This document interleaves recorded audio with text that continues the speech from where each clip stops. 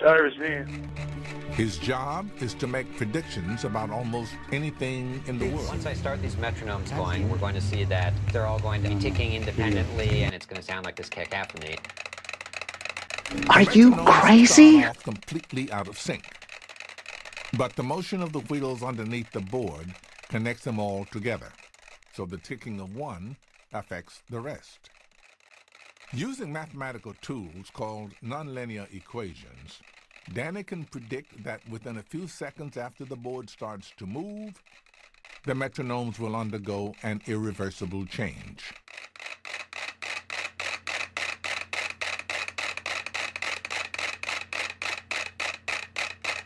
There we go. So now they're all ticking in unison. We have a state of complete synchronization among these 20 metronomes. The wheels underneath the board are changing the rhythm of the metronomes. As more of them sync up, the others are forced to join. There's no going back. Scientists call this critical point of no return a tipping point.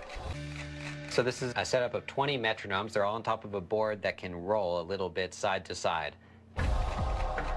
On this graph, you can see the tipping point visually.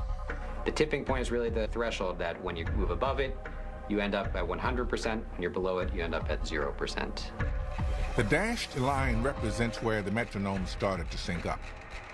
Eventually, a majority emerged, forcing more to fall in line until the group became 100% synchronized.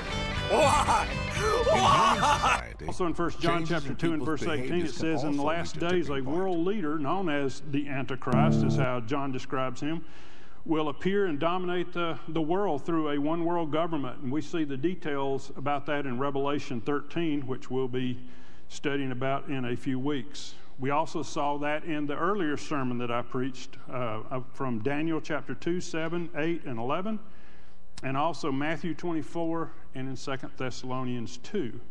Now, when I say Antichrist, I'm not talking about some villain in a horror movie. Anti is actually the Greek prefix that means to be against, to be an adversary, to be opposed. So the Antichrist is a person who will appear as a world ruler in the end times, who will be empowered by Satan, who will work